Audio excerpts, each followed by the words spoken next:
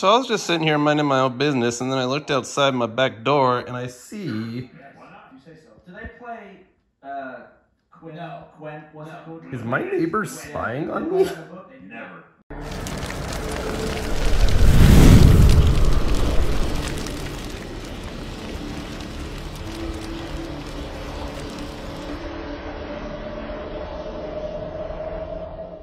So yeah, I know the vlog is late again this week, so sue me. But yeah, I didn't really get to it this weekend. There was a lot of other stuff going on my mind.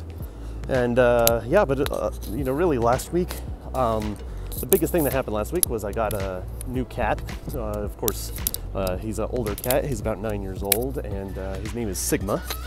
And the reason why I wanted to get an older cat is just because Roxy was already old, you know, so I wanted to get a cat that was more around her age, and it took a good week, but they're definitely getting along now, which is nice. Now, the only other thing that's really happening is I spent 8 hours sitting in a cubicle waiting to see if my higher-ups would decide if my position is essential or not, or if I'm going to be working from home because of the whole coronavirus thing. After the 8 hours of today, nothing was decided, so I still have to come in tomorrow, normal time, to probably sit around for another 8 hours because we're also on spring break here on campus. That's been extended by 2 weeks, so there's not really any work to do on top of that. So that's kind of a baffling thing. To be honest, I kind of hope that I get to work from home, just because, you know, there's some stuff that I can work on around the house while I'm also doing my main job, which I think would be really beneficial to get moving forward as I have the house to myself for the next 6 weeks, because Claire got another gig up in Alaska for 6 weeks, so she's as far away from all this madness that's going on here as she could possibly be, so good for her.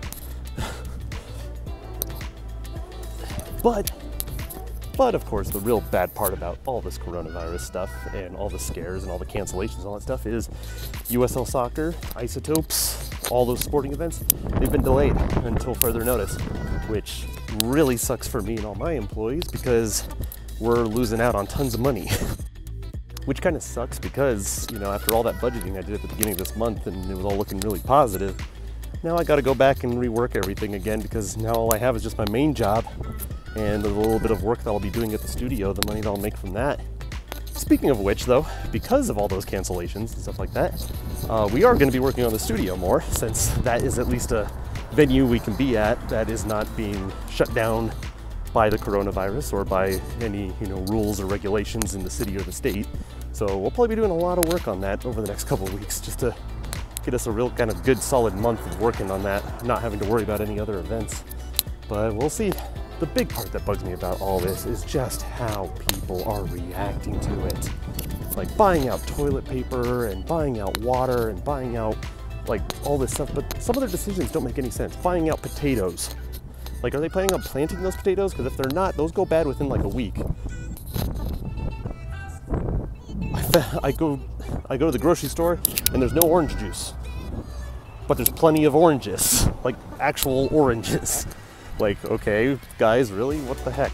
And then the other funny part is when you go to Walmart, great value cereals like Marshmallow Mateys and all those off-brand things, completely sold out.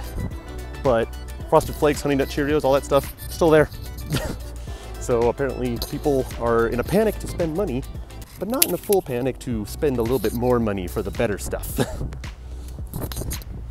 But, you know, what can I do? Humanity is going to continue to be stupid. I mean, history is doomed to repeat itself because nobody ever pays attention to it. So I just got to sit back and wait it out.